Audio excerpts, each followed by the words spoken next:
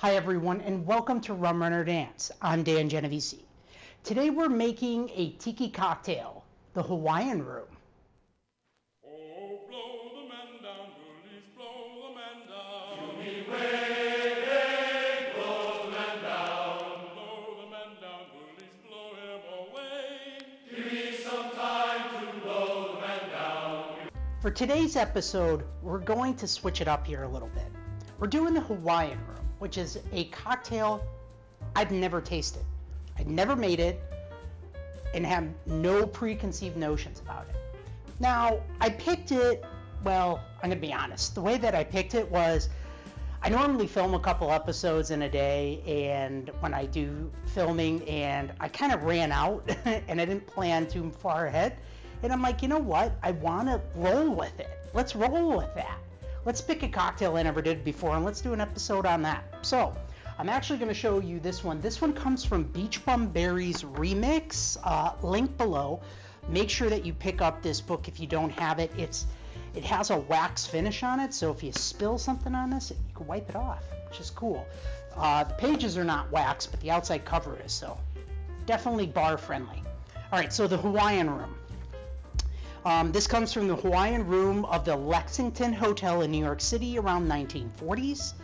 Swiss chef actually made the Hawaiian Room authentic, quote, authentic Polynesian food, but the dancers were imported from Tahiti. The floor show was an instant success upon its 1937 debut and launching the career of Hula Haiti, and later featuring Steve Allen, who broadcasted a live TV show from the Hawaiian Room stage in the mid-1950s. Sounds kind of cool. Let's get into making this cocktail because I'm going to be honest, I have no idea what we're in for today. Today, we're going to be serving this up in a Coupe glass, which they said a cocktail glass, and Coupe glass is the closest thing I have. So I'm going to chill this sucker down first, so we're going to grab some ice. Yeah, I know. I'm at home.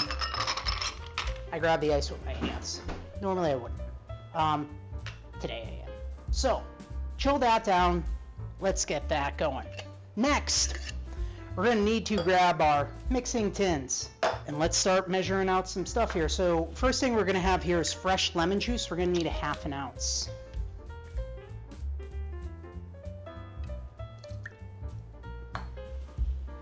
Next, we're going to need pineapple juice.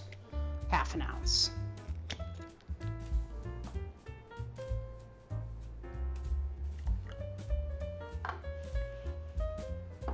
Spirits now. Next is triple sec. I'm using Cointreau here. You can use any kind of good triple sec that you'd like. We're going to need ½ ounce of this as well. A lot of the sweetness coming here from the pineapple and definitely from the triple sec. As you can tell, there's no syrups in this drink. Next, we're going to break out something that's kind of new for this channel. Not definitely new to the Rum Runner because this stuff is fantastic. This is Laird's Straight Apple Brandy. If you do not know about Laird's or apple brandy, oh, you need to. Fall is coming up here soon. Right now it's August when I'm filming this. And October is, I believe it's October. If it's not, I'm going to correct myself below.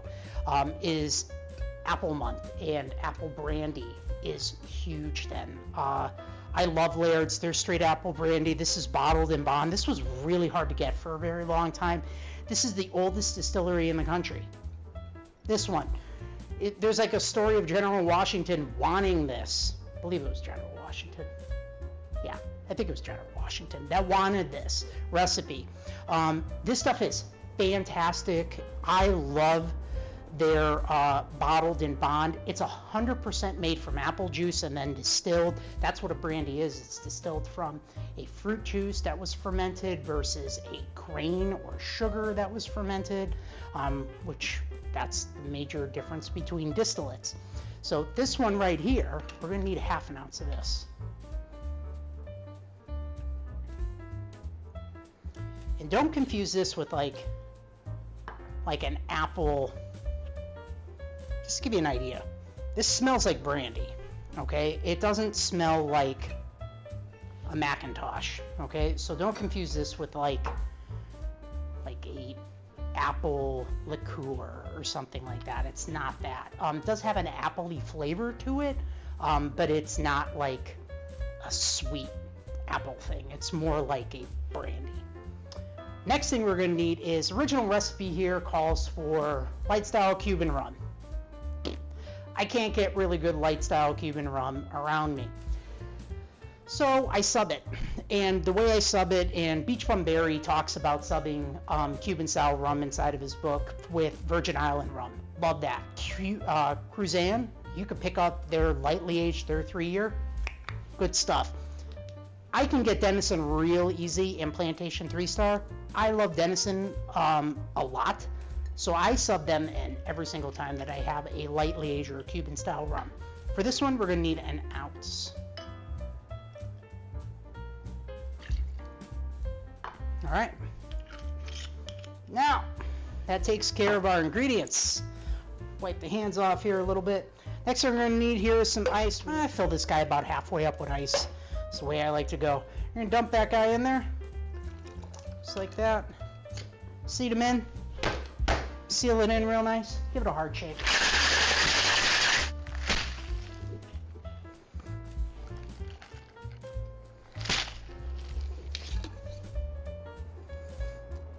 That didn't release because I didn't pop it well enough. It was more because my hands were a little bit wet from the condensation. All right. Next, our coupe glass here that we had was chilling out with some ice in it. We're gonna take this guy and dump it out. Now we're gonna double strain. The book says single strain. It's a coupe glass. It's a cocktail glass. I'm not putting anything else to hide ice chips. I want it to be nice, so I want to get as many chips as I possibly can, so we're going to double strain this.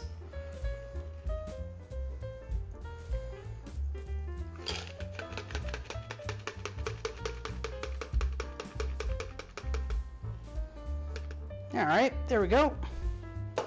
That's nice. Now, it doesn't really call for a garnish, but the garnish in the book was pretty elaborate. I wasn't about to do that inside of a cocktail glass, so I'm just going to grab myself here a dehydrated lemon wheel. So we've got some lemon in this from Cocktail Garnish Company, link below. Grab some of the amazing dehydrated fruit that they have there. We're just going to take that guy just like this. We're going to go ahead and clip him right onto the side. That looks real nice. Woodrow coaster, put that down. There you have it, everyone. The Hawaiian Room. Let's give it a taste.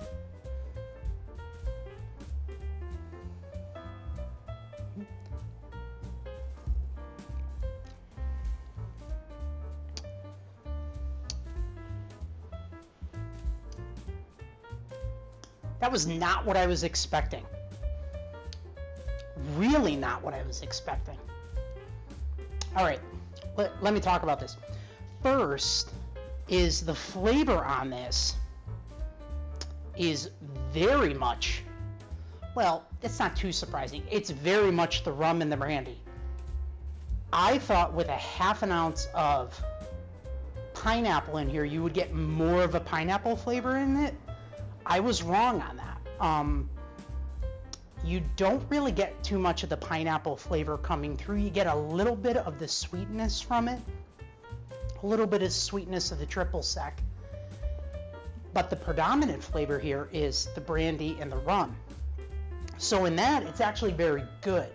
I would prefer a more spirit accentuated drink than a kind of a spirit equal to a fruit juice kind of a drink. So this is a little bit more spirit forward.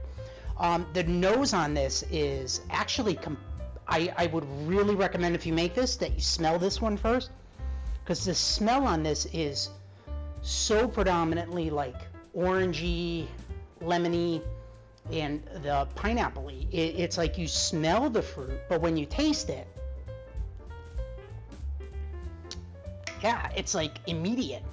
it's immediately the rum and the brandy that are the predominant flavors. So it's kind of like a play on, it's like a duality here.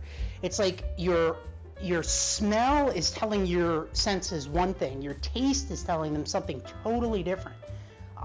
So it's kind of keeping you kind of contention there and pulling on, you know, kind of like the senses and the way that you're perceiving this drink. I would give this drink, this is pretty good. This is pretty good. I'll be honest, this probably wouldn't be one that I put in my regular repertoire. I think this is a great cocktail for some people. For me, it's kind of missing something here. There could be a tiny bit more transfer of the sweet into the drink. And I think if you did that, it would make it much more approachable for most people. And especially for me, I think I would enjoy it a lot more. I'm a very big fan of spirit-forward drinks, but in this case, I'm thinking a little bit more sweet in here would help accentuate some of those flavors. And I don't mean a lot of sweet. I mean maybe like a teaspoon of at most even a teaspoon of like simple, and this would taste really, really good. I'm not going to put it in and try to mix it in now because that wouldn't work. But the next time I make it, I might try it that way and see how that actually works. But there you have it, everyone. It's Hawaiian Room. It's a tasty little drink that uses both rum and apple brandy in it, and it's pretty tasty. Give this one a shake and comment below. Let me know what you think about it. Let me know if you agree with my assessment of this drink, if it could help with a little bit more sweetness, or if you like it the way it is. Check out these other videos that we have down here. Again, we're making them all the time on classic tiki drinks, classic, regular classic drinks, as well as original ones just by me. Thanks so much, everyone, and until next time, everybody, Koe Maluna.